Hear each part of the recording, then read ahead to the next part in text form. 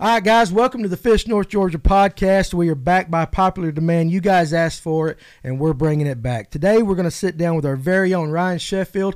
We're going to talk about the next 3 months on Lake Lanier and how he approaches it with his own style, power fishing. We appreciate you guys tuning in, and let's get started.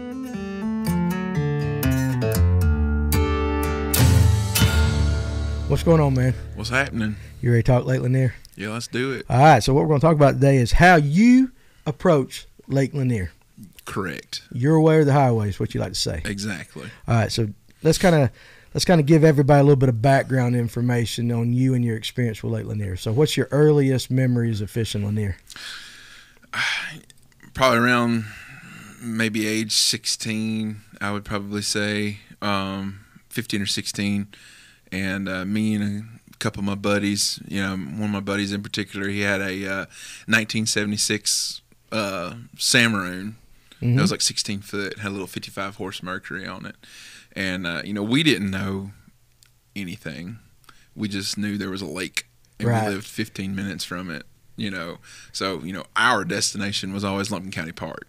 Okay. And that's the north end. That's way north. That's way up the Chestatee. Right. There's people that are scared to go that far up, But we would put that boat in there and we would fish. And we didn't know no better. We would just fish. Right. And we caught fish.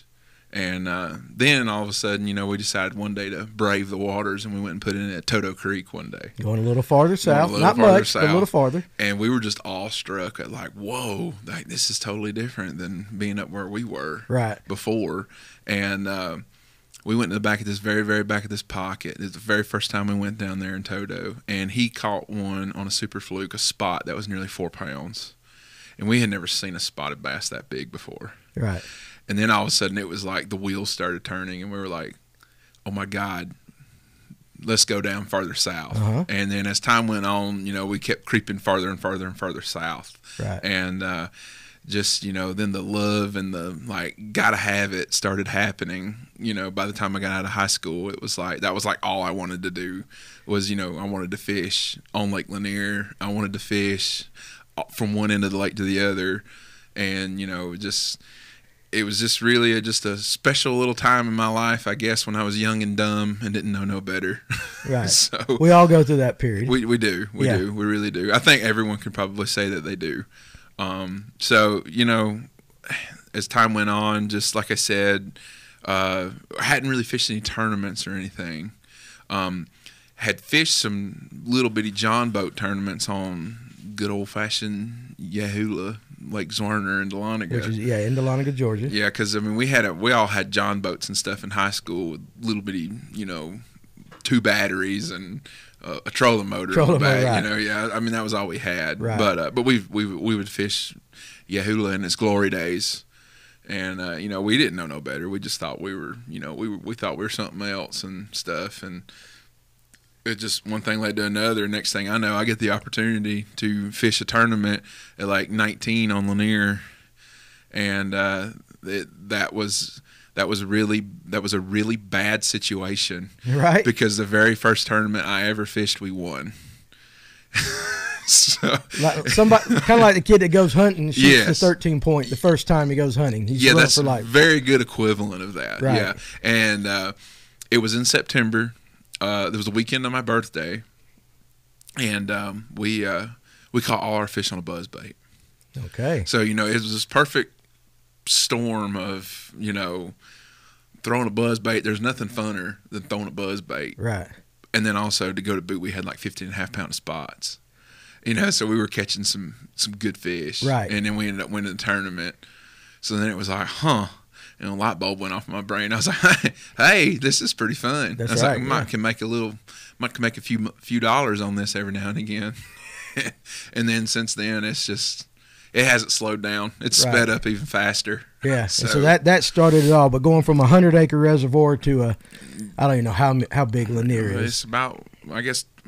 My numbers may be wrong, but I think it's about 29,000 acre impoundment. It's pretty big. Yeah, it's pretty big. Kind of for somebody that's listening that might not be familiar with Lake Lanier, kind of describe it, because, we started off this conversation by saying Lumpkin County Park, which is on the very north end of Lake Lanier. Yeah. And that's a totally different if you're down the south. But kind of give everybody just an overall feel of what Lake Lanier is. In my opinion, Lanier is 3 different lakes mixed into one. Mm-hmm. That is just my opinion of it. You've got, because the Chattahoochee side fishes different than the Chestatee side.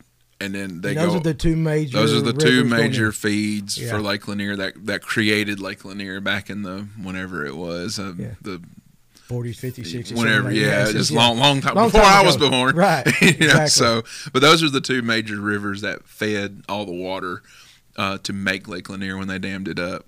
But it does fish. It's 3 different lakes in one. Like I said, you got the Chattahoochee. It fishes a little bit different than the Chestatee, where the Chestatee and the Chattahoochee converge in the mid-lake area at the Chestatee Bay. It's kind of a little bit of a cross between those two between those two arms, and then everything below about basically 369 down is what I say is a totally another end of the lake. Right. They all fish. They all have tendencies that fish the same, but as far as the way fish set up, they can be different at certain times of the year. So you can kind of break it down as the river arms as the upper third of the lake. Yes. The mid-lake, Chestatee Bay, where they converge, and then south of what people know as 369. Basically, that's when the big water starts. That's some big water. That's the big water. That's lower end. That's what I've always called lower end. The lower end. Everybody talks about that now. Would you consider it a Highland reservoir, Clearwater reservoir? Yeah, it is, but it's I would probably really more consider a lake like Burton to be more of a Highland reservoir than Lanier. Okay. I get some arguments with that, but it's just there's the way Lanier fishes from January through December. It has a lot of Highland reservoir tendencies, but then there's also some traditional tendencies that can be found in the lake. Right, and Lanier started off as a largemouth fishery. Yeah, it did. And so it has progressed into what is basically the spotted bass destination of the southeast United States for a lot of people. Potentially the United States. Yeah. Yeah. You might have 1 or 2 out in California out there that might argue with it, but Lanier it's got to be top 5, wouldn't you think? Yeah, definitely. And so what is it? So we're going to concentrate on both species of fish, but because you have to fish for both of them. You have to fish for both of them. Yes. But it's known right now currently, and we're January 2022, as a spotted bass lake. Yes. All right. What makes it a great spotted bass lake? The population of the spots that's in the lake, and then the blueback herring. The blueback herring. What do blueback herring do to a lake? As far as fish growth and stuff, what does it do? It's like you got a bunch of spotted bass rolling up the Golden Corral. All you can eat buffet. It's all you can eat. Yeah. The forage of Lake Lanier is just, it's amazing at what different food sources they have to pick from. But the bluebacks tend to reign supreme. Right. Now, certain times of year, the shad will kind of reign supreme over the bluebacks, but no matter what, the bluebacks are always kind of the porterhouse steak of the lake, basically. That's the game changer of the bluebacks in that. Yeah. So, and there's a lot of different discussions on if bluebacks are good for a lake or not, and that's for a different episode. But we know that if you see pictures of spots coming out of Lake Lanier, just kind of describe for somebody what a healthy spotted bass looks like. A healthy spotted bass is,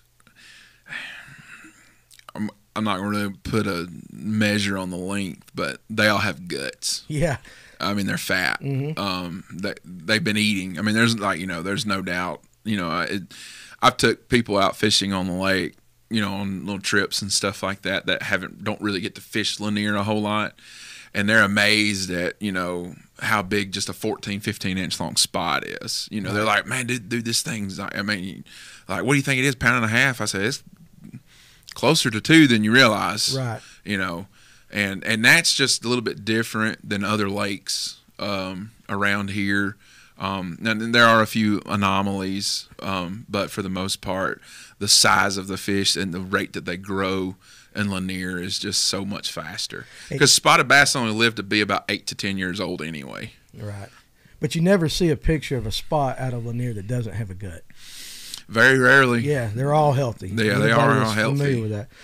So what we're gonna really chime in on today, and I'm gonna get your thoughts on this, is we're gonna talk about basically how you're gonna approach Lake Lanier, kind of for the next 3-4 months. So we're gonna go like spring and maybe early summer. We might get into that, but for the most part, right now we're in January, and so we kind of broke it down into, I guess, 3 main areas: the pre-spawn, the spawn, and the post-spawn. Okay, and so right now we're in like the pre-spawn. Yeah, that's what I call it. I call it the pre-spawn. How do you approach right now the pre-spawn on Lake Lanier? Again, we're at mid-January right now. Yeah, so the spawn isn't as, it'll be here before we know it. Right. We're just a couple months removed here from away, should I say, from seeing bass on bed, catching bass off bed. And to me, because of what happens in Lanier, there is a wintertime pattern, yes. But that wintertime pattern, it only lasts for about a month to a month and a half, depending upon how cold it is. Like right now, specifically, we're middle end of January, and the water temperature's still in 48.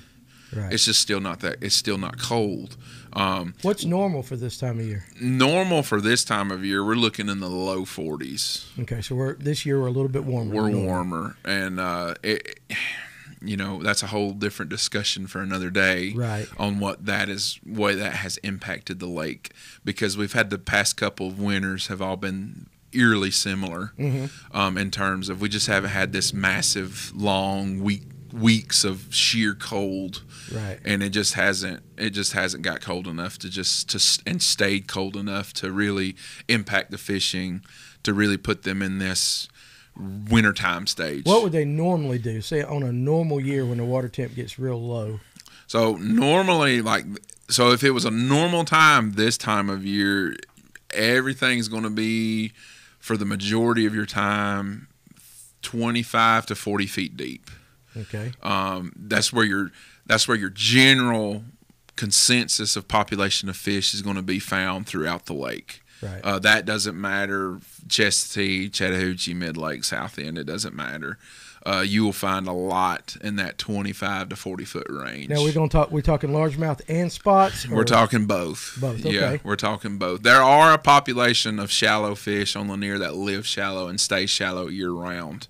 But as far as for, some person listening to this right now that says, I'm going to go to Lanier and go fish this coming up weekend, you're not really, unless you really know where you're looking and know what to do, you're not going to want to go target the shallow fish right now, because you'll find the deeper fish. When you find the deeper fish, it's a slugfest when you find them, because it's almost, how many can I catch? Right. So the more consistent pattern is deep right now. Yes, it is. And on a normal year, even right now, and on a normal year. Yeah.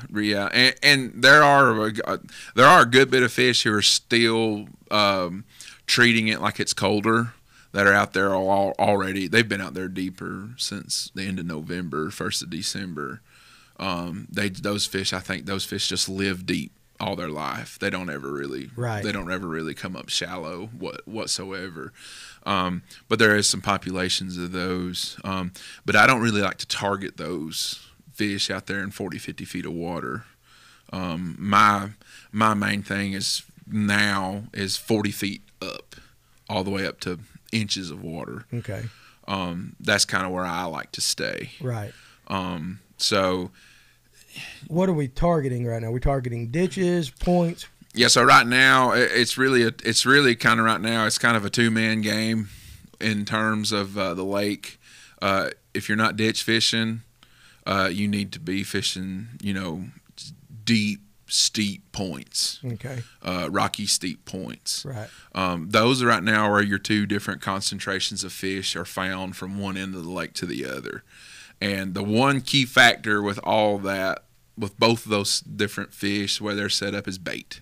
Okay. Bait is the number one factor for their setup. Well, let's take the ditch, because you just described two different things. Mm-hmm. First of all, let's describe to someone exactly what a ditch is and what you're looking for in a ditch that you think will hold bait and fish. Okay, so to me, a ditch is any creek that's on the lake, from one end to the other to the end. Now, we talking always flowing creeks or just even runoffs or stuff like that? It's just creeks that go into, they can have runoff, they can have a creek flowing into the back of them whatsoever, or they just don't have any of that.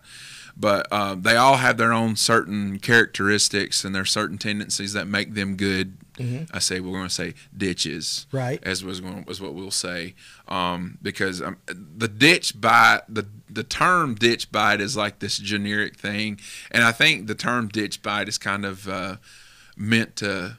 And I'm going to say this, and I know people will argue with me about this, but it's a term to throw people off.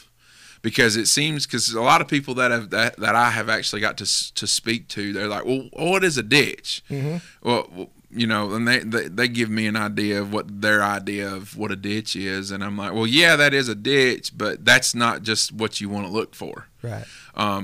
Really and truly, like, I guess the term of what I would say is it's the back of a creek bike. You've got the stage that starts, into November, middle November, all the way through about February, where up shallow first thing in the morning in the very backs of these ditches and the backs of these creeks, they're actively feeding on the bait.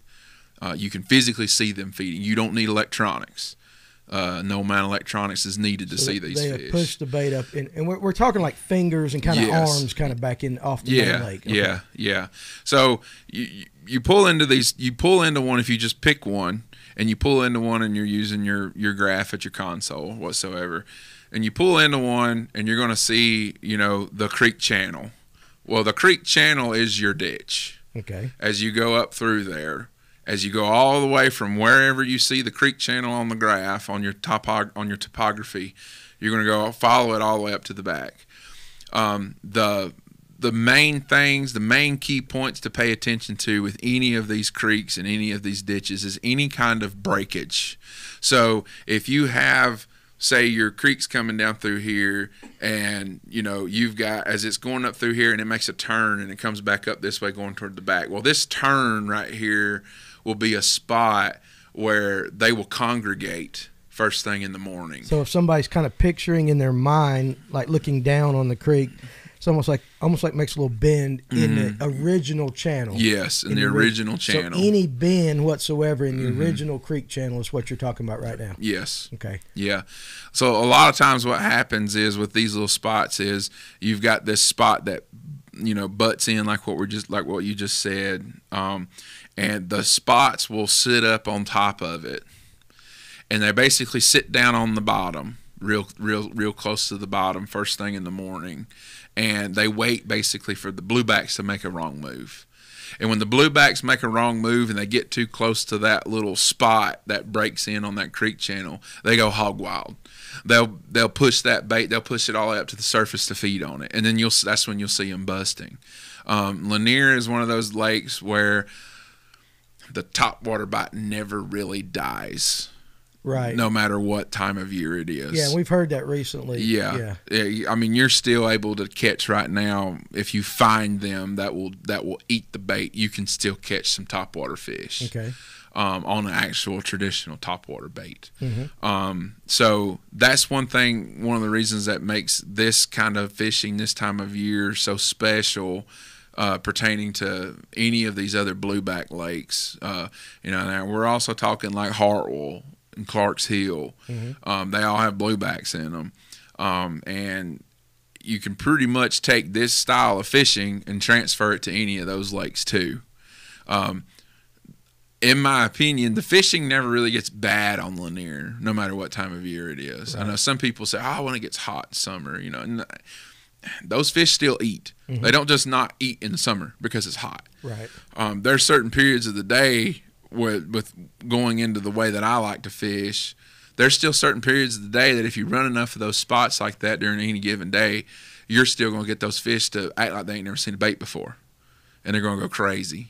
And those fish are easier to catch. Topwater fishing is, you know, it's not only is it the most exciting fishing, but it's also visually satisfying to see absolutely. that. But then also too, you know, there's not a whole lot of skill that has to go into it. There is a level of skill that comes with topwater fishing, but when you find fish that are actively feeding, there's really no rules as to what you do in terms of like a topwater bait. Right. If you can get them attracted to the bait to come eat the bait, then you're doing something right. Yeah. So this is happening like right now in the back of the ditches. Yes. Early in the morning or early in the morning, and there are some instances where it will stay happening, particularly if you have an overcast day. If you have an overcast day, the herring don't have any reason to leave that creek. They don't have any reason to leave and go back out there to the timber line and suspend above that timber. Well, the fish basically right now, they set up, they know when it's coming. Mother Nature is a beautiful thing. Right. It really is an absolutely wonderful thing. And these fish set up early in the morning. They're like, it's almost like a line of people sitting in a Krispy Kreme waiting on the hot light to kick on. Right. And as soon as that hot light kicks on, it's like this on Lanier when in terms of the bluebacks. When the hot light kicks on, those fish say, time to go get them. And they basically wait for that hot light to kick on. And the hot light in turn for the herring is that the herring make a wrong move and the fish go eat them. And they chase them, and they chase them, and they eat them, and they eat them, right. And they eat them. And then if the herring leave and go back out to the timber, well, then a good bit of the population of fish will leave too and go out there. Now, where they set up, all kind of depends upon their mood that particular day. Some of them will set up in the timber. Some of them will sit out right in front of the timber. Some of them will sit up on the sides of these creeks. It all just kind of depends upon the different mood, but we could probably talk about that for hours. Right, yeah. Well, and we could.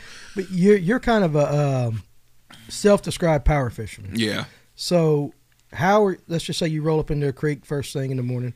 What are you throwing to approach those fish that you think are actively feeding in the back of a creek? So I've pretty much got, for the first 2 hours, basically in the morning, I have a True Grit Tackle ditch digger on with a Kitech.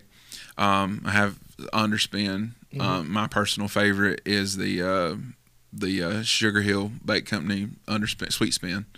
And then Alabama. A very good product. It is a very good. Yeah, that bait does not roll. Right. No matter how fast you reel it. But a ditch digger, an underspin, an Alabama rig, a jerk bait that dies to at least 10 feet deep. And then depending upon kind of what I found during that particular week before, either a shaky head or a jig. Okay. So like with the ditch digger, you're targeting the ones that are sitting on the bottom. With the underspin, you're coming up a little bit. No, I still throw the underspin the same way. Okay, so you're still on the bottom. Yeah. And then you use your jerk bait and stuff like that for mid-level. So you're covering all the water column. Yes. And that's what you have to do to be successful to quote-unquote ditch fish. You have to be able to cover from top to bottom. Right. Okay. So when one other thing too, we just talked about, is I'll have some kind of a top water laying on the deck too. Just in case I see them actively feeding. Yeah, exactly. Feeding. And if you were going to throw a topwater at this time, what's your favorite? I've had a lot of success with popper this time of year because I don't have to work it as fast, and also I can control the pop. Because some days you might need to pop it pretty aggressively, and some days you just need to barely get that thing to go in, just where it's making a little bloop. That's it. For anybody listening, any specific colors or something I can throw at them? I stick with bone, Okay. just because it emulates bait fish so easy. Okay. I don't get stuck up on top water colors too much. I no matter what time of year it is, bone, chrome, and then any kind of herring color. Okay. After that, I don't try to get much more fancy with it. How long will this ditch bite last? So this ditch bite will normally, and it'll probably be the same way this year, unless God proves us wrong and He decides nope, we're going to go into a deep freeze. Typically until about middle of February, roughly. All right. And the key with that is around the middle to the middle end of February, the days kind of start getting a little bit longer as we start creeping up to spring. Okay. Everyone knows, as the Earth is constantly rotating, and the Earth is also on its tilt and on its axis. Well, right now we're tilted away from the sun where we are. But as we get into February, toward the end of February, the Earth starts to rotate back. Well, those days start getting longer. Mm-hmm. And typically what I do is I pay attention to the length of the days. When I start to see an increase in the length of the days is typically when I will kind of get away from the ditch, strictly fishing in the ditches, to starting to target secondary kind of structure to the bank. Right. And that is kind of when we start getting into what I start calling, we get out of the pre-spawn into the pre-spawn. Right. But that's not to say that you can't catch fish in the timber or up shallow. You can can still do all that. But this is the way you target it right now. This is just me personally. Okay. And like I didn't write the book on this. I did not. Of course. But this is just my experience, the way that I've done it.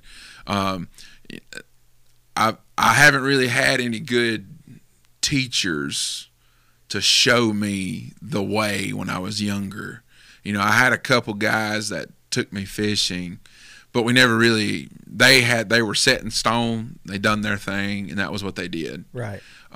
It wasn't until I got my first ever boat on my own several years ago that I was able to go do this on my own and kind of do what I wanted to do and try to do it the way that I felt like, well, let me try this. Right. And so you learned from experience. I learned from experience, yes. Okay. Yeah. And what is the number one mistake before we move into the actual pre-spawn? What's the number one mistake someone right now that's going to try to go and fish a ditch? What's the number one mistake they make? They're going to stay too long. And why is that? Electronics are a great thing, and they are. I use them. I utilize them just as like anybody else. But since active imaging type sonar has come available, Panoptics and stuff, Live Target, all that stuff, whatever, people seem to get their eyes glued to it. Oh, I see them. You may see them, but if you've got to work your tail off to get just one to bite, you're wasting your time. And the reason why I say you're wasting your time is because you can leave and go somewhere else and pull into another place and make one cast and then catch more. Right. That are actively feeding, because they all don't feed at the same time. Some of them feed for 30 minutes, some of them feed for 2 hours. It all just kind of depends upon their mood and how they want to what the bait does, really. And so you're looking for bait. Yeah. But I want to share an experience that actually you and I had that I thought was pretty unique, and it was something a little different. We actually went into a creek. Mm-hmm. We were going to do the ditch fishing, mm-hmm. and we left. Mm-hmm. But we left for a different reason. Why was that? There was too much bait. Too much bait. Mm-hmm. Now, in my mindset, I was like, no, the bait's here, and you were explaining, no, too much bait. Tell everybody about that. So even though it, like what you were saying, it doesn't make sense, but there is such thing as too much bait. Too much bait is when you pull into a place and there's fish busting everywhere and there's bait everywhere, and when you look down on the graph, there are just balls and balls and balls of bait. And we saw balls and balls and balls. Yeah, of bait. It was terrible. But so why do they need to single out and get my single bait that I'm throwing when all they got to do is basically open their mouth and swim through a ball of bait? Right. You know, I've had people argue with me that, well, you know, they're busting over there. Yeah, get over there close to them and throw something in the middle of them. They're so keyed in on what they're eating, they're not going to touch your stuff. Right. Because they're so focused, because there's millions of those things down there. They don't need to think, well, I think that's bait, so I'm going to get it. Right. No, they're so keyed in on it that they're like, you're wasting your time. So you're looking for the fine line between no bait, too much bait, that right. perfect amount right in the middle. Right. Them fish, where you at least have an opportunity. My perfect scenario to ditch fish is if I pull into an area and I get in there and I let down, and I get up on the trolling motor and put the trolling motor down and starting about 40 to 35 feet, and I ain't seen nothing yet. I don't want to see them yet. But then when I look ahead up there to 20, 15, even shallower, and I see them feeding to where I can't cast to them yet, because those fish have corralled a ball of bait that may be the entire size of the length of this table, where there's 10,000 individual bait right in there. A good decent sized little pod. Yes, kinda. Yes, because that creates competition. That creates competition amongst the spots. So if your bait comes down through there and you throw your underspin or your Kitech or whatever it is, Alabama rig, don't matter. When you throw that down through there, they don't just sit there and like just strictly stay underneath the bait ball. Like they'll go up there and they'll eat on the bait, and then they'll run away over here and hide again because they'll come back. They'll come back, and then when they come back again, it'll be easy because they're going to slow down. They're going to feel a little bit safe, and then we'll bust them again. Right. And when I can do that, when not just me, when you can do that, you're gonna multiply your opportunity to catch 5 real fast. Right. If you're in a tournament situation. Are largemouth the same way? Or are you really targeting spots when you ditch fish? I'm mainly targeting spots. A largemouth on Lanier right now, doing that is a bonus fish to me. However, the population of the largemouth has gotten so much better over the past couple of years. That like I took Dane on that trip. Well, I caught about a 4.5 pound largemouth doing that same thing with a ditch digger, and it was a bonus fish. Right. We were catching spots, but then I caught that one, and you'll catch some largemouth, but those wolf packs of those 4 and 5 pound spots is what you're looking for. Gotcha. Because those wolf pack 4 and 5 pound spots in 5 minutes you can have 18, 20 pounds. And if you get the right if you pull into the right creek, right ditch, and they're back there eating, it's stupid fishing. Right. It really is. And that's not to say you can't go right now and drop shot. You can't go right now and fish a point and all that. But this is how you personally approach Lanier. It's how I personally do it. Okay, and that's perfect. I like high percentage, high success. Yeah, it makes sense. Because I want to be able to make casts cover water.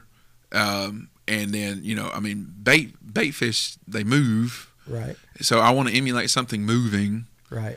Well, a big old spotted bass is more likely to probably get something moving than me having to sit out here for 20 minutes on this one fish that I've marked on my graph and sit here and play with it. Well, you don't like drop shotting anyway, do you? I don't really like it anyway. Not that it's not effective, but it's just not your it style. Is effective. Spooning is effective. Demiki fishing is effective. Drop shot is effective. I'm not denying that at all. But me personally, I'm looking to go. Right. You kind of mentioned to me you're also looking at pre-spawn fishing rock and wood. Mm-hmm. Yeah. What about that? So that dictates into the longer days. Okay. The longer days as they come, your shallow blowdowns, your rocky points, your rocky red clay, rocky banks and stuff, they'll hold heat better. Okay. So your fish that want to get out of that stuff, they want to get out of the ditches and they want to go sit on that stuff like that. Those are the high target areas that I look for. Now, are they following the bait up there? Does the bait go up there first, or is this just basically the fish saying it's warmer? There are some instances where the bait do go, but the majority of the fish that I catch doing that there's not a stitch of bait in sight. Okay. They're going up there because for one reason, Mother Nature's calling. Eggs are ready. They're starting to form. Okay. A female spot or a female largemouth, she's got to take care of her babies as they start to form in her belly, right, her womb, or whatever you want to call it. Right, exactly. Yeah, but she's got to take care of them. There's things that they have to do to nurture those eggs to when it's time to go, it's time to go. And so they're going to start migrating to the warmer spots in the structure. Yes, they will. Okay, they will. All right, so this is pretty much all pre-spawn. And so what kind of time are we looking at till we get to the spawn? How long will this general pattern last? Is it at the middle of February is when they're starting to look, or does it go a little bit farther? It'll go farther into it, but so up the hooch and up the Chestatee, there's a window of that first full moon in March that, regardless of the water temperature, and I'll argue with Wall about this, you can't change my mind because I have physically seen it, and I have physically seen it multiple times. When that first full moon hits in March, the older fish, it's time to do it, and they go do it. It don't matter if it's 55 or 65. Just something inside of them. There's something. They are programmed and hardwired to know, and I think a lot of it has to do with experience.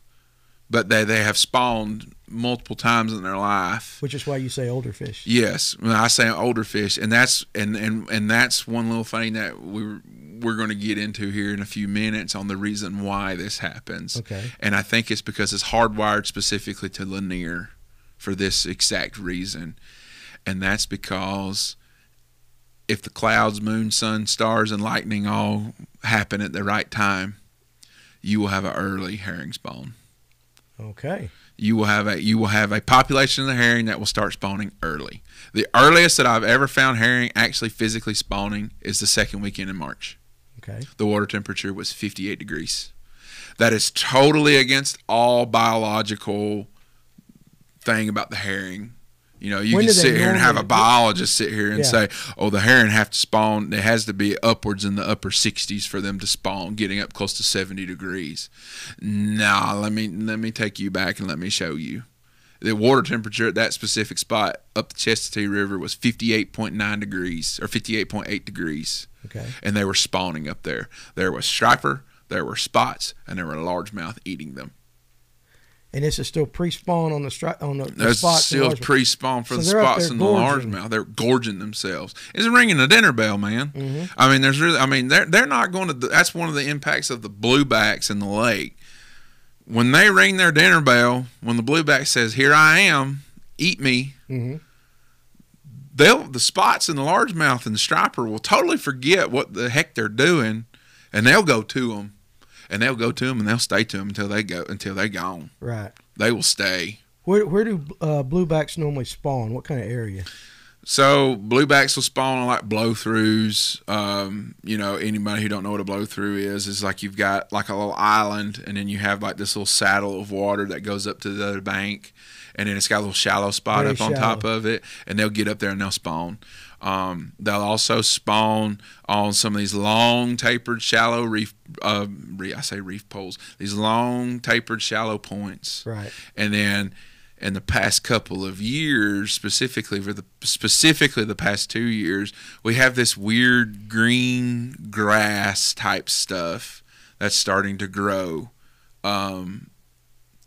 mid-lake up a little ways up the Chestatee, and then up the hooch a little ways. Okay. And I have found them spawning on that kind of stuff. It can be in the back of a pocket.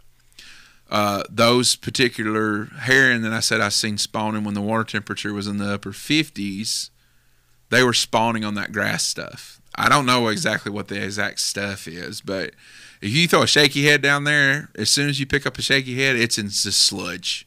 Okay. And it's just this grass. I don't know what this is. It like mossy kind of? No, it's kind of like this. It's kind of like almost like algae type stuff, but it's not really algae. I don't really know what it is to be exact. But I figured out that, and a couple of my friends, we've all figured out too, that we all share information with each other, that the reason why the herring get up there is because when the herring sitting there beating on each other and getting their eggs off, they fall down and they stick to that stuff really, really, really well. So it's just a place for them for their eggs to stick and hatch. Okay. And then, of course, the normal life cycle of a blueback heron continues. Right. So this is late pre-spawn when this happens. Mm-hmm. Yeah, pretty much. Okay. And it generally happens a little later, but you're saying first full moon in March. Well, the first full moon in March that happens is when some of these wise largemouth and wise spots will go ahead and will spawn. And I really and truly believe they get it and they get it out of the way and they get it done and they do their thing because they know what's about to happen. Okay. They've experienced it before. Bass have little bitty brains, but bass follow their stomachs, and every year I think they remember, hey, this happened before, this happened before, this happened before. So some of these older fish already go ahead and get it out of the way and get it done. Okay. Talk a little bit about this first wave of fish. Of course, you got largemouth and spots, and surely they don't spawn in the same areas or in the same depths and stuff. How does a largemouth compare to a spot as far as where they spawn? So that first full moon in March, if the water temperature's still up in the upper 50s, mid to upper 50s, they'll spawn deeper. Okay. They'll spawn deeper to where your average angler won't see them. Like, they'll spawn where your boat's going over top of them while you're throwing at the bank. Okay. So this is not the typical bed fish that everybody thinks about, that is up there. They've made a bed. You can see it. You can pitch to it. Right. We're off a little bit. Yes. Yeah. Okay. Largemouth included? Largemouth specifically. Okay, because that goes against a lot of common thoughts that a largemouth is right up on the bank or right up in shallow water. You can see the bed. Yes. So you're saying they're off. Yeah.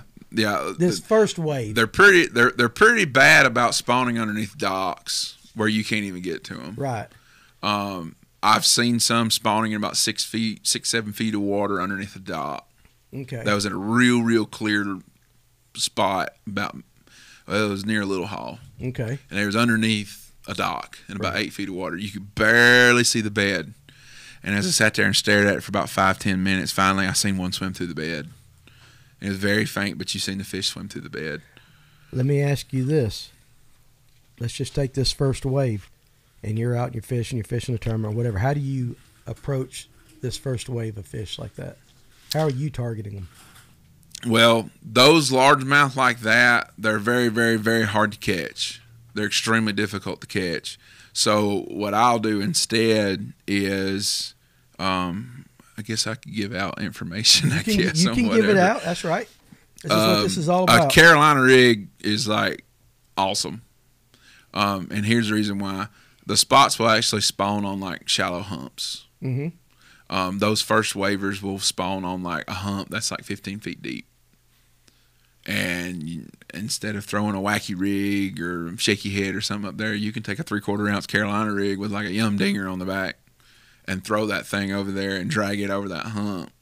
And I'm telling you, they will swim 10 feet away to hammer that thing. That's what I was getting ready to go to, because you said that. We've had this conversation. Yes. Tell everybody a little bit of a difference between the way a bedded largemouth and a bedded spot will guard their bed and / attack something. Well, the largemouth, they have their bed, and sometimes their bed's as big as a tire.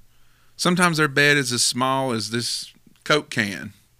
The top of this Coke can. Yeah. But there's one little spot in there where the eggs are. And that is the sweet spot for the largemouth. Everyone that bedfish, or everyone that's messed with bedfish before knows there's this, you can throw on the bed, but until you find this little spot where either the male or the female don't want that to be. Right. That's that spot where you mentally backlog. Hey, that's where every single one of my casts needs to be. And we're talking largemouth. And we're talking largemouth. Spots will make a bed, and if something comes above them, to the side of them, 15 feet away, one or the other, the male or the female, one of them is going to go kill whatever it is that gets too close. Yes, they're a lot more aggressive. Yeah. And that's probably what makes spot fishing when they're spawning so much fun, because it doesn't take a whole lot of like accuracy. Right. And you can keep your boat off of a spot and just keep casting until, whatever. Those fish that spawn on like the humps and stuff, they're very unmolested. because you rarely ever see people fishing for them. When you see people fishing for spawning spots, they're always going down like a pea gravel bank or something like that, or on a pea gravel point, you know, or underneath like a real rocky dock or walkway or something like that. Right. And you've got to throw like a little wacky rig or a Senko or something. And those are the fish that you always hear people talk about. Yeah, I throw it up there and they'll tote it off and you'll set the hook and they bite half the worm off. No, these fish that spawn on these humps, they bit my worm in half. They've swallowed it. They've swallowed it. And don't matter what the clear water is, 17-pound test line with a 17-pound test leader with a big old 5/0 hook, EWG hook. They're going to swallow it anyway. They're going to eat it. And you've got a 7.5-foot rod and a bait caster and heavy line to handle them. You ain't going to be having to worry about breaking off a potential PB spot that's right. off the bed. Right. Yeah, she's getting in the boat. Okay. So how are you, if you're going out fishing, and let's just say, you know, you've got a few on the bed, you've got a few that's off the bed, some that haven't pushed up yet. How are you targeting fish right now? Because we've moved out of the ditches. Mm-hmm. So that ditch bite that you described earlier, you may do that a little bit, but that's not going to be your primary goal right now. Or, no, or not for me. No. So there's two periods. There's two periods in this time of year that we're talking about here. That March, 1st of April type deal. There's two little periods where I'm trying to catch a largemouth or two, or even more if I'm lucky enough, mm-hmm. that's on her way toward the back to go to a bed. She's still a little pre-spawn. She's still a little pre-spawn. Yeah, Yeah, exactly. And my number one tool with those that I personally like to do is spinnerbait. Okay. I'll cover water with spinnerbait. You're still old school. I'm still old school because I've caught a lot of fish doing it. And you're one of the few guys I know that actually target largemouth on Lanier. I try to. You try to, right? Yeah, I try to do my best to. So you still are, you know, using older, mm-hmm. not out of style techniques, but well, what a lot of people don't do anymore. Well, a slow rolled 1/2-ounce spinnerbait with a big old skirt and a big old grub on the back of it with two big old blades on it, slow rolled this fast. Almost like dragging it across the bottom. Yeah, a little bit above. I keep a rule of thumb for me is I want to keep it to where I can barely see the flash of my blades. Okay. That's the depth of that's how deep I want my spinnerbait to be. I can control that depth better with a 1/2-ounce spinnerbait than I can with a 3/8. So we're not burning them. We're not burning them. Okay. We're just barely. You're throwing it up there. Can't say how crucial it is. I mean, I wear glasses, but I have a pair of sunglasses, polarized sunglasses. I paid a lot of money for simply so I can see. And I can't stress enough from the beginning of the morning, even though it's low light, putting those things on. Because it'll cut the glare, what glare there is, even first thing in the morning at 7 o'clock. Right. To where you can see your little blades. And a lot of people miss these bites because they think they're hung on something, and then by that time that largemouth is bloated out, and you don't realize that you might have just lost a 6-7 pound lip. Right. So you're not as big on the chatterbait and stuff right now? Or I'll skip docks with the chatterbait, but I'm spinnerbait or go home. Because, you know, that's the in vogue thing now. Is the bladed jig. That's the in thing, is to throw a bladed jig type bait. Why do you think that is? Why do you think people have moved away from the spinnerbait? I think the chatterbait is more versatile. Because you can't skip a spinnerbait underneath a dock or underneath like a tree or a low-hanging branch or something. Right. You can skip a chatterbait though. But, you know, spinnerbait fishing, the kind of spinnerbait fishing that I'm doing is I'm doing target spinnerbait fishing. So I may go down an entire bank, but, you know, if there's a stump over here and a blowdown over here and there's this one last dock that's back here, and then in the very, very, very back of the pocket, like the very back where there's no more water for them to go to, I'll throw my spinnerbait around them. And I won't just make one cast and go, because there can be different angles that fish. She could be sitting on this stump, just sitting there. She's just sitting there like this. And you bring it right in front of her, and she may not like that. Boat keeps going in, you throw back at that stump again, it may come behind her. Well, it may force her to turn around, and she may not like that even more. Right. but then it'll force her to make a reaction decision, and she'll think about it more. Well, then you'll throw up there, and I've done it too many times. You'll throw up there, blades disappear, and a little bit, you start slow rolling that thing, and you feel the slightest little bump. And when you set the hook, she's got it, because all she's done is that thing's come right by her. She's just basically opened her mouth without her really having to move, and spinnerbait went sideways into her mouth. Right. And I've seen you do this. We fished together before. We went into the back of some creeks. Yeah. And you made sure that each and every one, you took the time to throw a spinnerbait back there. Yeah. You know. Yeah, it's still a big fish bait. I think I have a really, really good friend who doesn't throw a spinnerbait anymore, and his reasoning behind not throwing a spinnerbait anymore is a good reason. I mean, I totally understand his reasoning behind it. Is because if they inhale an entire spinnerbait and you set the hook, that arm is still in the way.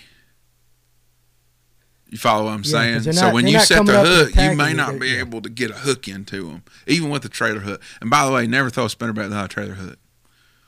Okay. I mean, I always throw it with a trailer hook. I don't ever not throw it without a trailer hook. Do you have a specific brand of trailer? I mean, I'm not partial to any. I think what I actually have in my box in my boat right now is all 3/0 Gamakatsus. Okay.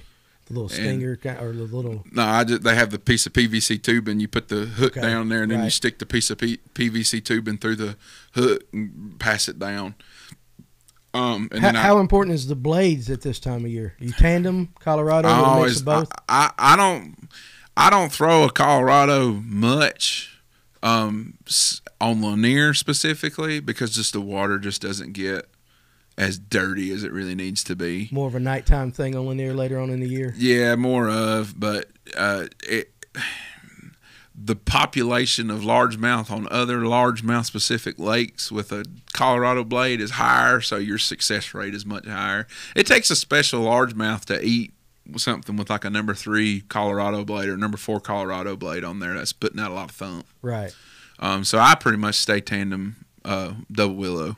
Okay. And you throw this all through the spawn, or? Yes, I will. Okay. I will do it for the first couple hours in the morning, shallow, and then I'll go back and do it again in the afternoon for a little bit. Okay. And the majority of the fish that you catch on a spinnerbait, largemouth, or is it equal with spots? Well, how does a spot react to a spinnerbait? When I'm throwing a spinnerbait like that, I'm not looking for spots. Okay. Now, if I'm going to go look for spots, I'm not going to throw a spinnerbait. Okay, so you're targeting the largemouth on that. Yeah. And this is during the late pre-spawn, early spawn, through the spawn. Mm-hmm. Yeah. Okay. My number one bait of choice for targeting shallow spawning spots that time of year is a methylate trickworm. Okay, and what is it about that great orange color that just drives them crazy? I don't know. They can't stand it. They attack it, that's for sure. I mean, you'll throw that thing up there, and it'll hit the water, and the water will just boil underneath it, and they got it. So you throwing it weightless, or? Yeah, I'm throwing it weightless. And you just bring it across with a little twitch and just letting it do its little yo-yo thing? Yeah, I just kind of twitch it, kind of like a fluke. Okay. So, but no spinning rod. Right. Yeah, my rod's a 7.3 medium action rod, bait casting rod, 15-pound P-line CXX copolymer with a swivel, a heavy-duty swivel, because it gives me a little bit extra weight to throw it, a 5/0 worm hook, and a methylate trick worm, and I've got a leader that's probably about that long, coming 12, from 18 inches, coming from the swivel, yeah. Okay. And I throw it on a bait caster. What do you throw your spinnerbait on? Bait caster. Same thing though, same setup? I throw my spinnerbait on 15-pound fluorocarbon. Okay. And I've got a special rod designed for me by Kevin Underwood. Okay. He designed the rod for me. He done the rod how I wanted it. And it's one of a kind. What's so special about your rod? It has the tip that's soft enough for me to be able to feel the bites that other people can't always feel. Because you'll be amazed at how many people can't feel some of those early pre-spawn spinnerbait bites. Most people that think about spinnerbait fishing, they're like, they jerk the rod out of your hand when they get it.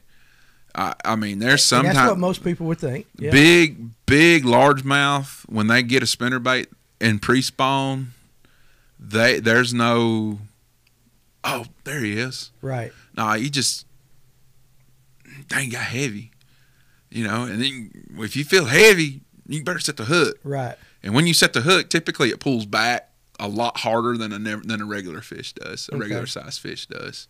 Now, will this, what you've kind of described, north end, middle, south end, is this pretty consistent, or are we still up on the north end? It kind of follows down the lake.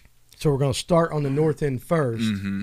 Those fish are moving up. Yes. And then as we go through the spawn, the south end kind of catches up. Yes. Yeah, it's kind of the south end. If you start seeing fish on the bed, take up the Chattahoochee, for example, like up in Wahoo or Little River or something, for example. So we're talking a little bit north, around Gainesville, the city of Gainesville. Yeah. North, okay. Kind of mid-Chestatee Arm area.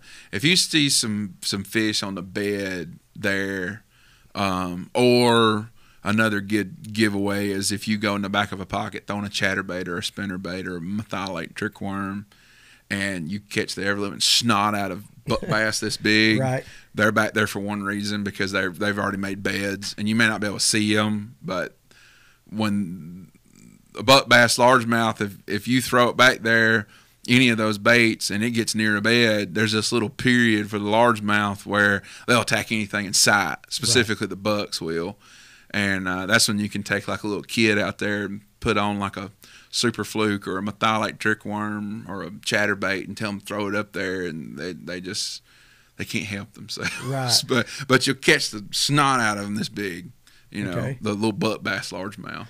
But when I see that happening, to finish that question, Yeah. but when I see that happening, typically within 4 weeks, you can go down to about around 369, that area, and you'll start seeing those fish doing the exact same thing down there. And then it gets on down towards the dam. Yeah. Just kind of a little state, like a couple weeks in it. Yeah. At a time. One of the big myths, and you can dispel that, is you can't catch largemouth on the south end of Lake Lanier. Yeah, that is the biggest fool myth I've ever heard in my life. And why do you think that is? Why do you think people feel that way? They feel like probably because now largemouth are lazy. They're lazy individuals Compared to a spot. They're 15 times more lazier than the spotted bass is. But a lot of people are scared to do it in the clear water because they feel like, well, they don't know I'm there. Right. So they just don't even worry about it. They just don't even try. So you just think that it's just a lack of fishing for them. It's just a lack of it. Now, I know I got several buddies that do it. Yeah. And everybody's like, well, how the heck did they do that? Well, they went and done it. Right. I mean, they went and fished for them. Still the same way as you would on the north end of Lanier, though. Pretty much, yeah. I know one guy, I'm not going to name out what he does. Right, he has one specific thing that he does that I know for a fact that only him and his partner are the only ones who are doing it. Yeah, so we don't want to give out that because No, it will be obvious and we'll get a phone call. No. But can you go and throw like the spinnerbait like you were talking about? Absolutely. And go throw the methylate trickworm? Absolutely. I had an entire tournament in April down on the south end where we couldn't go above Browns Bridge in that Claremont Club. And I threw methylate trickworm. They wouldn't touch the spinnerbait, but I threw methylate trickworm all day long, and I bet we caught 25 fish. Right, just on the methylate. Just on methylate trickworm, just going on the south end, going to the back saw. This pocket looks good. Right. Stuff like that. I mean, at 2 Mile specifically. Right. There's a pretty healthy population of fish and of largemouth in 2 Mile Creek. But a lot of people hear Lake Lanier and they're thinking offshore, deep, spooning, drop shot. Yeah. Even during that time of year. Yeah. And you're saying, no, let's get up shallow a little bit. I don't fool with it. I don't fool with that. And that lends more to your being a power fisherman as far as finesse. Yeah. Yeah. What about what do you think about what the finesse guys, if somebody's listening to this and they're not a power fisherman. They're more of a finesse guy during this late pre-spawn, early spawn. What could they do just from your experience and from, the people that you know? What are some of the techniques? Because they might not be, they might not like those spinnerbait. Are you saying that, are there other ways that they possibly could target the same fish you're targeting? Shaky heads and flukes are always deadly in spring, early spring. They're always deadly. If you're throwing a shaky head, describe the way you work one. I mean, are you a dragger? Are you a hopper? I'll drag it. I'll shake it some. Most of the time I drag it. I'm not much of a guy who sits there and does this with it. The little rat tat tat tat. Yeah, I don't really do that. I'll kind of pull it like this, a little bit, and I'll let the tail of the worm kind of do its thing. It just looks more natural. A little slower, but not dead slow. You're not like at a dead stop. No, I don't really dead stick it. Okay. No. Now, but a fluke, a finesse guy, can take a super fluke on a spinning rod with like 10-pound fluorocarbon or something like that, and rig it however they want to rig it. Don't matter, but they can go fish down a rocky bank, throw a super fluke. Any particular color so we can help them guys out? I ain't but one color. And what is that? Pearl white. Pearl white. That's the only color super fluke there is. That's my opinion. Right. That's the only one I throw. I do got one buddy who throws a bubblegum one in spring. Yeah. He'll that's throw a pretty popular color too in the spring. Yeah, he'll throw the bubblegum, but he's pretty bad then. If they're biting a bubblegum fluke, he's pretty bad about them picking up a crankbait instead. Yeah, what about crankbaits during this time?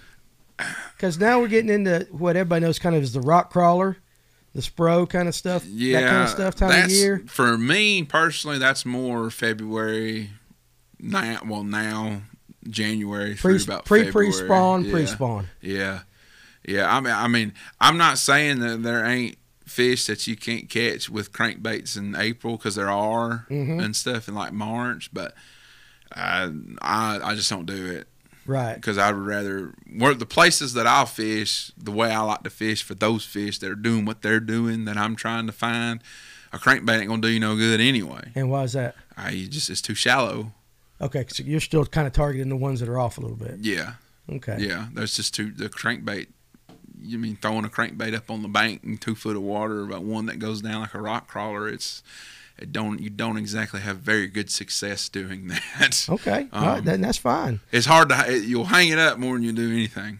Okay. And the rock crawler's pretty hangless. It's probably one of the best non-hanging baits I've ever. I mean, you do throw one. Oh yeah. Yeah, you do throw one, but at this time you're not using it as much. No, I'm not using it. When we're talking late pre-spawn. Yeah. Right now it's pretty good. Right now it's good. When the water temperature starts to get back, it's falling now, in the upper 40s. When the water temperature crawls back up into the low 50s again, I throw it. I'll throw it on rocky points and rocky secondary points going in the backs of creeks and stuff like that. Right. Before we get into the second, because we kind of you said there's kind of 2 parts of the spawn, and we kind of talked about the early fish moving up. Before I get into the later part of the spawn, what about jerk baits? A lot of guys like to throw jerk baits in cold water and stuff. What about you? Do you consider that a power technique? Yeah, it is a power fishing technique. I utilize the jerk bait a little bit different than some people do. Okay. I've used it more ditch fishing. Yeah, you mentioned it earlier. Anything. We just didn't really harp on it. Yeah, and just like for right now, I throw the jerk bait down the middle of a creek, twitch it down the middle of a creek. But you don't really concentrate throwing it all day long at times. Not really. Unless the conditions dictate for it, then I will keep a jerkbait in my hand. And what are those conditions? Windy, sunny day. Okay, so windy, sunny, and that's better than what? That's... As far as, I'm going to throw a jerkbait. Why? Why is it windy and sunny? I feel like me personally, I feel like when it's like that, I feel like I can get bit better on that this time of year rather than a spinnerbait. Okay. But it has to be that day, that type of day, or yeah, for me, right? For me personally, yeah. Do you have a special way that you work your jerkbait? Not really. So you're not one of those guys that go. I kind of let the fish tell me. I start with like a twitch. I start with like a jerk, and then I'll let the fish tell me kind of. Whether you need to slow it down or speed it up, kind of like pretty that. much. That's my rule of thumb. Which that should be a rule of thumb for anybody with a jerkbait. Let the fish tell you what cadence they want anyway, because they'll tell you what cadence they want. If the fish are there, have you ever gotten that situation where it's like jerk, go eat a sandwich, jerk? Because some of them guys do it, but now you're a power guy, so I don't see that being, you being patient enough to do that. It's hard for me to do it, but about 6 years ago, we had to jerk, jerk, jerk, jerk, and let it sit there for about 10. And if one would get it, when you would go to jerk again, when you went to go jerk, it'd pull back. Gotcha. Yeah. Because they just basically had come up and they just like grabbed it in their mouth. Now, this was like 39, or well, it was about 39-degree water temperature. So really cold. It was up on Chattooga. Okay. Yeah. It was very cold. Which that's a pretty clear lake too. Mm-hmm. Okay. Yeah. But we had to do that like all day because they wouldn't even touch a jig. Yeah, and I haven't even gotten it. And for those that know Ryan around the Lake Lanier, North Georgia area, that's one of your specialties as far as even making them and using them. Before we go any farther, how about right now, jig fishing now up until the spawn? Do it. What are we targeting?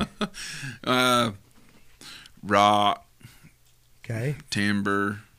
Do you use it in the ditches? Yeah, you can use it in the ditches, specifically when they get on something specific. Goes back to that little bend that we're talking about. So you're still targeting that one little area as opposed to just blind casting it. Yeah, pretty much. It's still got to be. You still got to know what you're throwing it at. Yeah. So when you're jig fishing, you're still structure oriented. I am. Okay. Yeah. And I don't sit there and soak it too long. You give me about 5-10 minutes throwing a jig, and if I don't get bit pretty quick, I go on. Okay. That's just me. I just know the bottom line, if anybody learns anything from this, is that Lake Lanier is one of the handful of lakes in the entire country that at any given time, any present situation, any day, somewhere, multiple different locations on the lake, the bass are eating hooks with sinkers. Right. I mean, that's really the only way to describe it. Right. They're eating somewhere. They're eating. Right. Yeah. And there are some lakes where it does go through just this dead period where they just don't want to eat.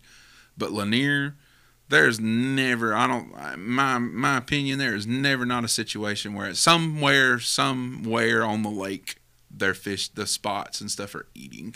Which kind of goes to your personality of run and gun. Mm-hmm. Yeah. I noticed, in our experience, you're moving. Mm-hmm. You're moving. So it's a little bit different than a lot of lakes where, and we've heard people on multiple occasions talk about going up, using their, or they'll approach a brush pile, 2-3 casts, nothing, we're going. We're packing up moving. Mm-hmm. Yeah, you're a mover. Yeah. Yeah. And so why not sit there and work a area? I personally just don't want to waste my time doing it. Especially in a tournament situation, I guess. I'm a wide open fisherman, Uh-huh. and I'm wide open, but I'm also lazy. Why? I want fish that I can throw something out there, work it, reel it, whatever. They're going to eat it. They're going to eat it. They're going to eat it. If not, I'm going to go and find something that are going to want to eat it. Right.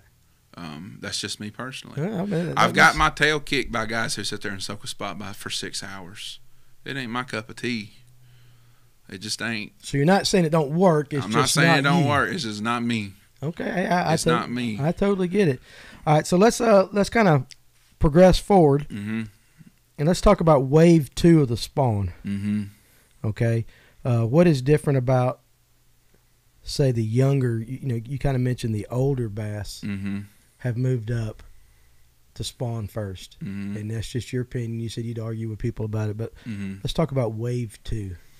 Wave 2's where you've got when you go in the back of a creek at 11 o'clock in the morning, and there's like a bed here, a bed there, a bed there, a bed there, and there's a little shallower. Mm-hmm. They're shallower. You can see them. Spots and largemouth. Spots and largemouth. Yeah.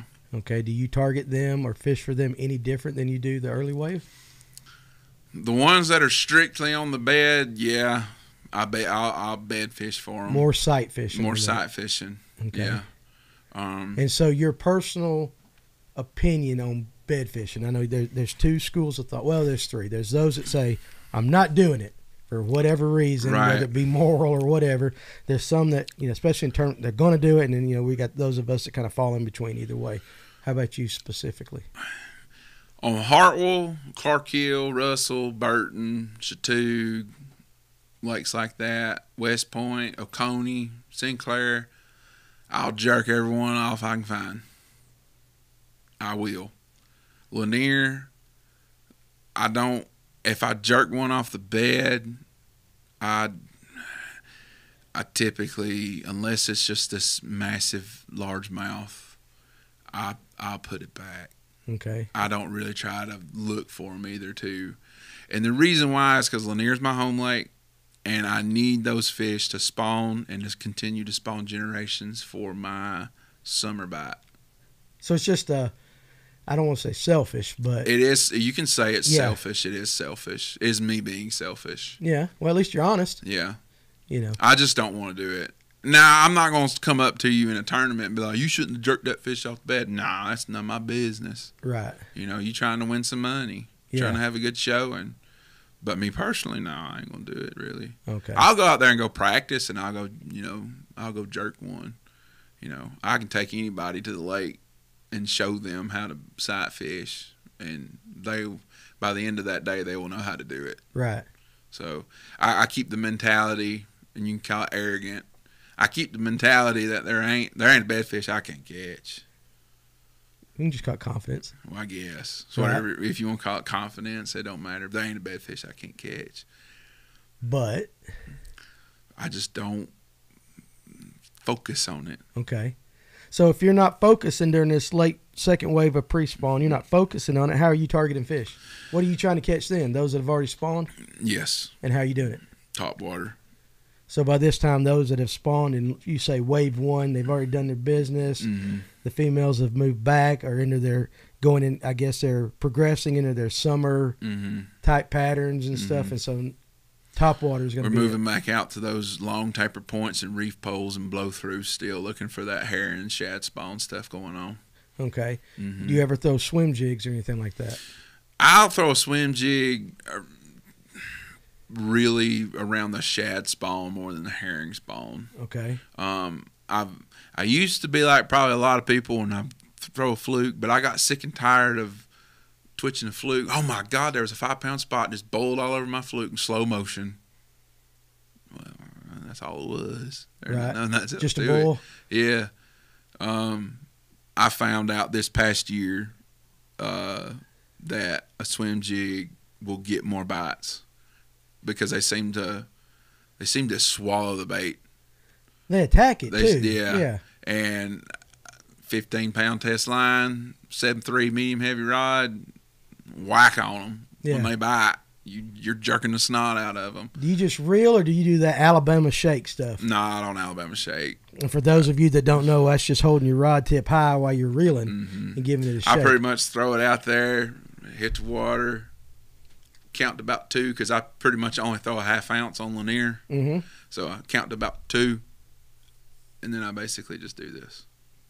Now, do you take your trailer and turn it up or you leave it flat? Well, I pretty much throw the swimming Senko. Okay, right. So I got a little paddle tail basically on the back. Okay, so you're not using the double tail. You're using more of the fish type. No, the double tail type deals, and I'll turn them on their side. But the double tail type deals, I'll stick to that to Oconee. Okay. You know, someplace like that down there where it's just where you kind of have to, you almost have to Alabama shake down on Oconee. Why? Because it's so shallow. Oh, just to keep it up. Okay. Yeah, you have to keep it picked up, you know, while you're reeling it, you know. So is that the purpose of the Alabama shake? You think it's not to put more action in the I mean, it puts action on it, but they don't. I've caught more on a swim jig with it higher up in the water column than it banging along the bottom. Okay. So, and they'll chase the thing, they'll annihilate the thing. All you'll see is a dang flash, and they got that swim jig. Let me ask you this question because it just popped into my mind while you were describing that.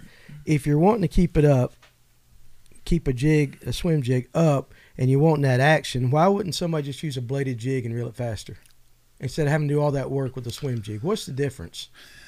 You can call me crazy if you want to, but there are some instances where they just don't want that blade. Oh, so you think the blade is what? Yeah, there's some instances where that thing just puts out too much. Too much action. Yeah, it's just too much vibration. Okay. It's just way too much. And you think that's a turnoff to sometimes? I think sometimes it is a turnoff. Okay. But that's a personal opinion of mine. And you know, like I said earlier, it's not in the book of me. It's just it's in the book of my personal experience. Right. So you know, when is the best time to throw a chatterbait? I prefer to throw a chatterbait around grass lakes and stuff like that. So you can catch fish on Lanier with them, but it's not the best choice? It's for me, it's not the best choice. Okay. I don't love it. I know there's some guys, they love it to death. My experience with the chatterbait on Lanier is you go out there and I say, I'm going to go throw a chatterbait. And I'll throw a chatterbait and I'll waylay on them on a chatterbait. And then the very next week or something like that, go throw a chatterbait again. They won't sniff it. And then buddy in the back of the boat puts a chatterbait down, picks up a spinnerbait, makes about 5 casts with spinnerbait. There's one. Right. I got it. So it's not consistent. Going in the rod locker. I mean, you know, it's not consistent. Yeah, it's just not consistent enough for me. All right, that makes perfect sense. There's a couple guys, and I'm not going to name no names. There's a couple guys who buy Z-Man jackhammers and rip the skirts off of them and put Kytex on the back of them, and that is how that is what they chatterbait. Okay, there you go. Yeah. Little tip. I ain't going 28 to name no names. 283338 33. 33 Kytex. Mm-hmm. Any particular colors? No. Can't give it up. If you were doing it, how about this? If you were taking a bladed jig chatterbait and you were putting a 33 Kytex, what would you put on it? I'm going to do a green pumpkin head with a black blade, and I'm going to put like a green pumpkin type swimming trailer on the back like a Kytex. Are we mimicking more of the bluegill? Bluegill. Okay. Mm-hmm. All right. That's just me. That's fine. That's fine. Now, if you go to Seminole or Eufaula or Oconee or Sinclair, you can bet your bottom dollar if you go look at the deck of my boat in April or May. I mean, not April or May. April or March. I got one laying on deck. Chatterbait or one of those that you just described. Mm-hmm. Okay, that's a good tip. Somebody needs to try that out. How long does the spawn normally last on Lanier? What are we talking about? Periods of from early March to when? You'll see them through May, on into the end of May. So it's just waves. Mm-hmm. Yeah. My thing with it is my general rule of thumb with the spawn every year on Lanier is there's like 3 waves. Okay. There's the early wave that we talked about already. Mm-hmm. There's the bulk population wave, which happens typically around that full moon in April. Okay. And then there's another population of them that spawn in that full moon in May. Okay, so we got small percentage in March, mm-hmm. the majority in April, mm-hmm. and then a small percentage in May. Yeah. Generally speaking. Yeah. I have one year, probably about 4 or 5 years ago, I saw more in May than I did in April. Yeah. And then in June, I saw a few in June, which kind of shocked me. They was up there in like 77-degree water spawning in like a foot of water. But I don't think those spawns are very successful that happen that time of year. Now, those that are later, is that more towards the south end of the lake? Is the north end done? Mm-hmm. So it's kind of like it's progressing down towards the south, mm-hmm. but the later in the year, it's more south. Mm-hmm. So up north on Lanier, which is a pretty big lake, mm-hmm. that's already done. Yeah. Okay, which is going to lead us into a little section on the post spawn because mm-hmm. you basically have just said March through May is kind of the spawn and all that like that. So real quick, and I've got a couple more questions for the earlier stuff, but post spawn, mm-hmm. you know you're on a post spawn pattern. Mm-hmm. Topwater. Mm-hmm. And what is it about topwater on Lake Lanier that is so much different than everywhere else? You catch more fish, you catch bigger fish. Okay. The quantities of them the quantity and the quality is extreme on Lanier specifically. Now, topwater largemouth's got to be different than topwater spots as far as where you're locating them. Not necessarily. So when everybody that knows about Lanier, they know about offshore. You hear offshore, offshore.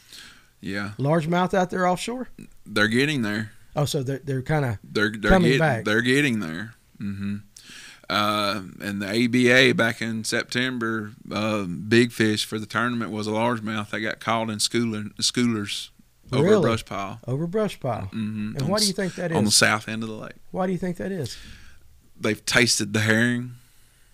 So you think just Mother Nature is kind of, okay, these fish are adapting to herring. Herring are like Mountain Dew. Okay. This is as best as I can kind of describe it to people watching that may not understand herring. Herring are like Mountain Dew. You crack open a Mountain Dew and you taste that thing, you're able to take a big sip of that thing when you're hot. Right. Am I right or am I wrong? You're right. You know, and it feels good going down. It is satisfying. Them eating herring I think is like a good analogy to throw with them. Okay. It's satisfying. They're full of protein, man. They digest different. Right. They put on the muscle. They put on the weight. But it's kind of going against what you said earlier, that largemouth are lazy. So they've got to adapt a little bit to be herring. Well, if you want to understand what herring really do to largemouth, you need to make a trip to Lake Murray in South Carolina. And why is that? Because it's strictly largemouth in that lake. There are no spotted bass in Murray. But it has bluebacks. But it has blueback herring in it. And how do they act differently? They act like spots. They act like striper. Right. Yeah, they lose their mind. That's pretty good to think, because even on we have a local reservoir here, Latham, that has largemouth and spots. Somebody has put bluebacks in it, but it has a healthy population of threadfin.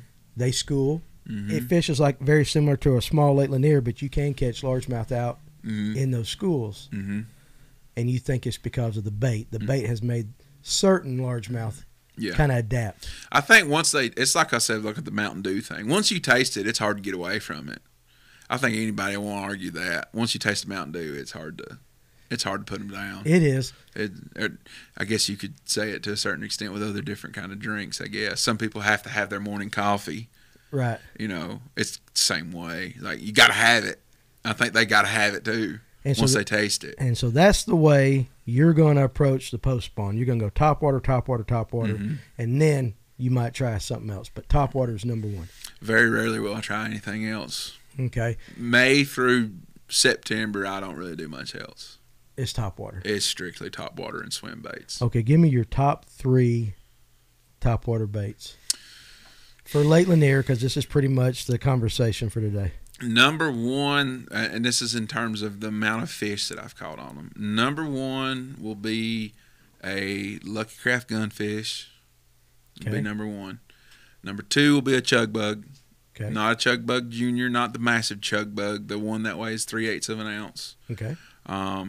And a Sebile, or now a Berkeley Magic Swimmer. Okay, yeah, you're right. You're a Magic Swimmer. Yeah. Okay, and what is it about those 3 baits that separates them from everything else? So the gunfish spits water and walks, and you can reel it and work it as fast as you possibly can. And you know, there's no rule to it. You're trying to drive the fish insane to attack the bait, to eat the bait. A chug bug has this massive drawing power out there that'll draw the fish to them from way out of the way. And then a Sebile, it just imitates a herring, the way a herring swims. It's so fast. You just reel it. You can reel it on top of the surface like this, and then kill it, twitch it, and then let it sink for a second, and then reel it some more. So you're using the speed of that. Yeah.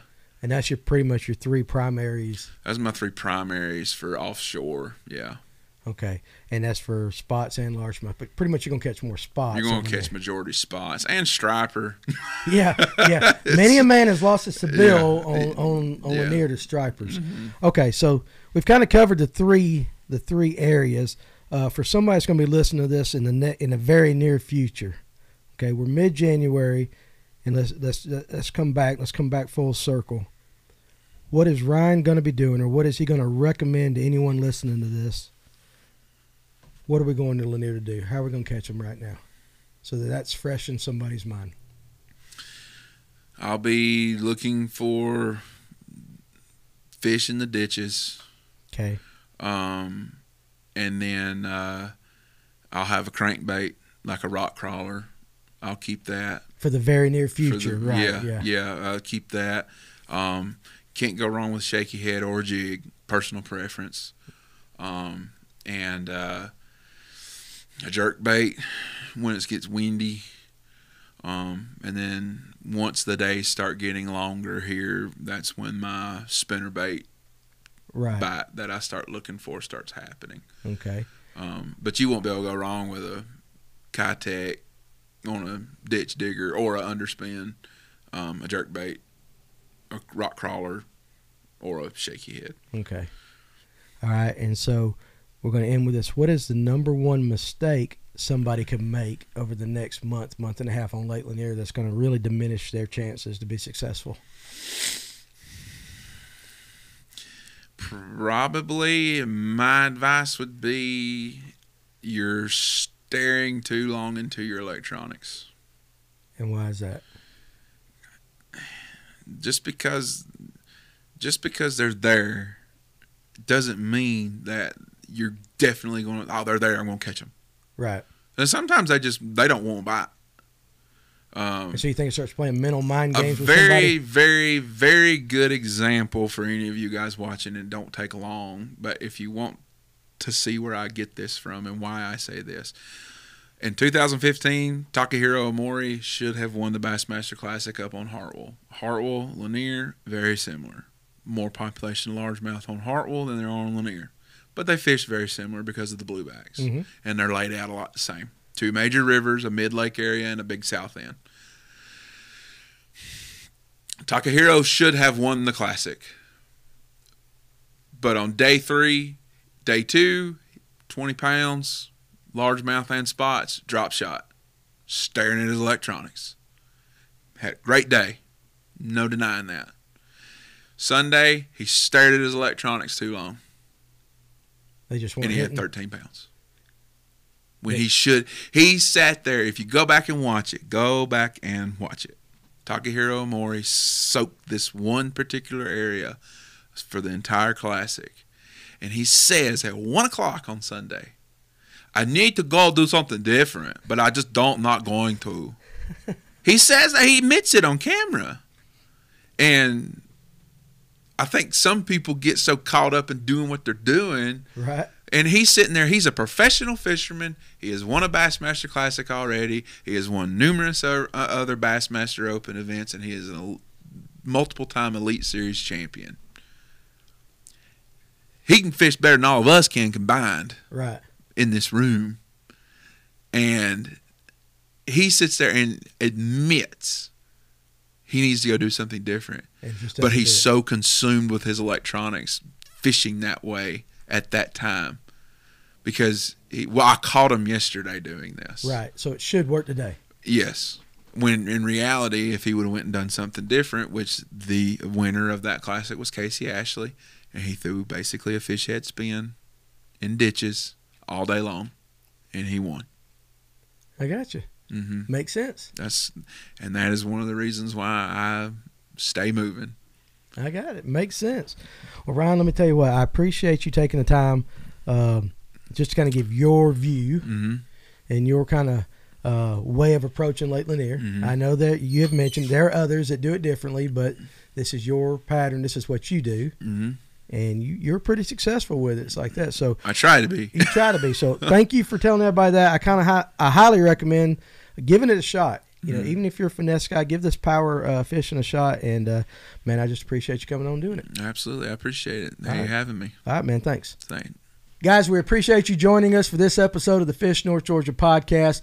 Make sure you check us out on any of your podcast platforms. If you're watching on YouTube, make sure you subscribe and hit that icon so you'll be notified of any future content. Every Thursday night, check us out on the live well on YouTube, where we have a live show where you can comment in the section so we can interact with you personally. Make sure you give us a follow on Facebook and Instagram at Fish North Georgia, and we'll see you later.